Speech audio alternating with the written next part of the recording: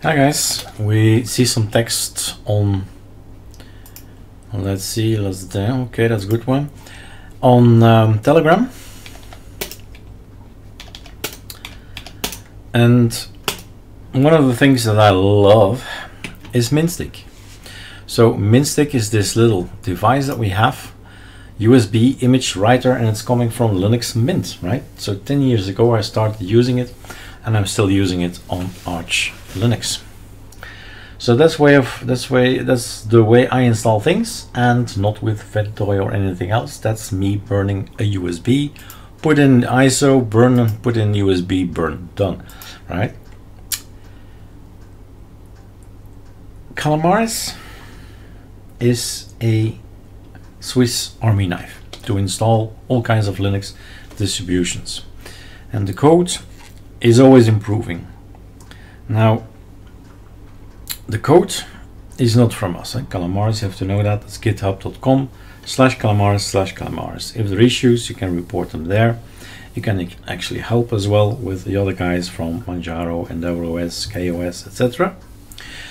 And the thing is, there is somebody saying, have a problem or an issue, and what I do in those 100 installations prior to the release of ArcoLinux, Arco Pro, and Arco Plasma is never ever go for a manual installation, right? I don't do this. Since my rule is one operating system per SSD, per computer actually for me, right? But okay, I understand. But per SSD, this is what I choose. One of those and one of those, and let Calamares do the magic. When you start doing manual partitions, and often the reason is that they have more than one operating system on hardware, in this case in VirtualBox, then it's up to you to make and set everything right. And maybe, I don't know, right? Maybe Calamares is just not ready for that. That's a tool provided for free from the guys, but what it mostly needs is a lot of knowledge. So if we go for a manual partitioning, I really am sure that if you go to Ctrl-Alt-G, for example, which is Chromium, and you go to ArcoLinux.com, there is this button that says Calamares. I've made a few videos about Calamares, right? All kinds of things, even dual boot, install Windows 11 and all that, right? And how do they call this? Manual partition? Manual partitioning. Let's see if we can find the word manual. Manual encrypted installation. Manual installation to have ButterFS. And here we are, right? So yes, I seem to have made already a few videos about the tool, Calamares.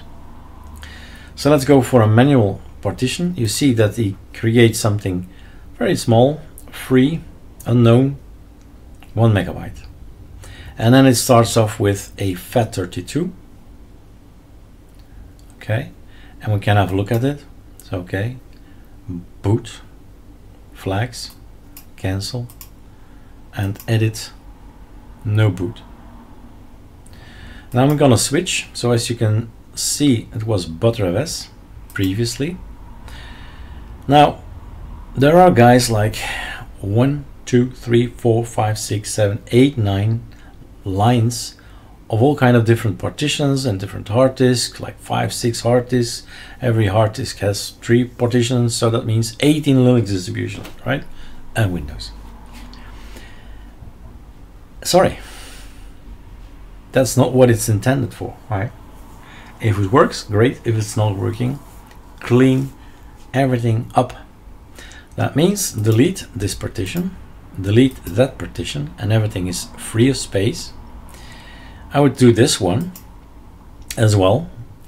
Old computers, new computers, 80–90% chance that you'll need this one, right? If it's a new computer, certainly. And then it's really clean, because now we've written a new partition table. click on this one, and off we go. So this is more complex. We need an EFI. EFI, we saw that was FAT32. We saw that the boot flag needs to be on. We saw that boot EFI was the mounting point. And just to give it a name, I'm going to type EFI because I remember some text in Calamares saying we need a name. Okay. And then we have everything. Bad job, right? Delete. Go again. What did we forget? We forgot to set the size. So 2 is good. These days we have 2 GB. We can switch between grub, system deboot, and also refind. Depending on the tools you have, they sometimes write their kernels completely inside the boot EFI, which of course is filled up quite quickly if you have only 300. So we're gonna go for a bigger one, and then we can play all we want and test out other applications because there are few out there on the AUR. So boot for FAT32, boot EFI 2 GB, partition table type is GPT, FAT32, and the label, and that's it. Okay. The rest is just for fun. I'm not gonna make anything more complex like a home partition or an opt or a server, USR, and var, whatever. No, just that one is good enough. Mount point for all the rest. Encryption, never bother with encryption. And maybe you can call this home or something, or root, I don't know what you should call it. I don't even know if it needs a name. I don't think it needs a name. I'm gonna call it root. Okay. So that's what's possible if you have, of course, big partition like big hard disk SSD like 2 terabytes, 4 terabytes. Maybe you can say, okay, I'm gonna create something called data.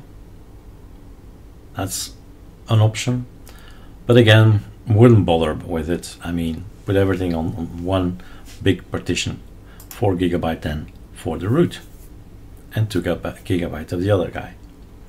And then we go for next.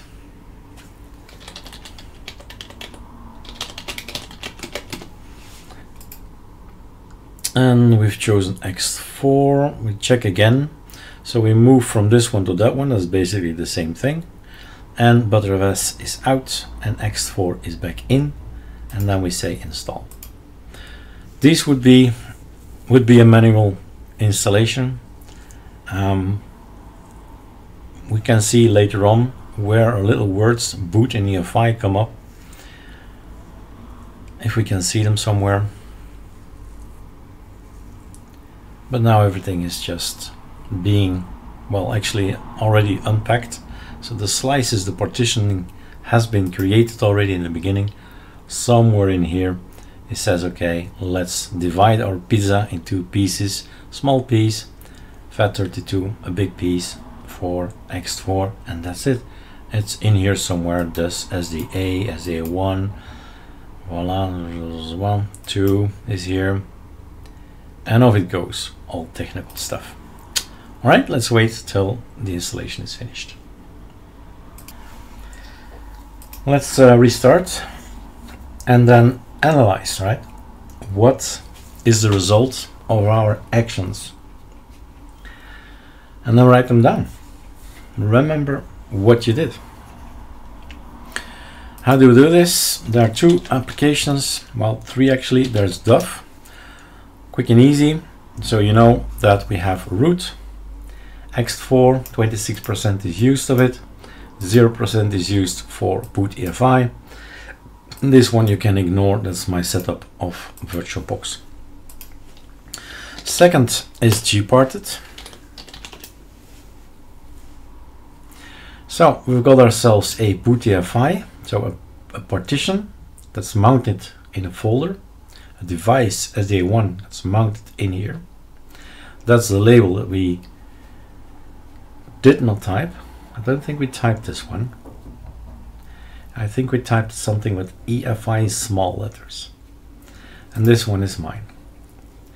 There is something new not boot but ESP as well, so that's interesting to remember. And then X for the root. Another tool to be installed is the partition manager from Plasma.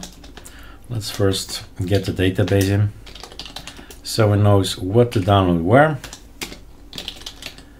Partition manager. As you see, it's a Plasma thing, right? Which means a lot of dependencies, a lot of case stuff. KPM core is in here. So you decide whether you install it or not. This is an educational video. You can type partition manager here, but of course, normally people just go ahead and type it in here. KDE partition manager. And then off we go. Different tool to say the same thing, right? Just wanted to see, is the EFI small? So EFI is capital letters here as well. FAT32, X4, root. All right. So that's the result of our settings. And of course, yeah, it's up to you to make all these decisions, what you do with your system. Again, I repeat, we prefer not that people are not banging on our doors because they're dual booting, triple booting and quadruple booting, and you know, right? Just one thing, one operating system per SSD, which makes your life, our life easier. All right, that's it for me. Cheers.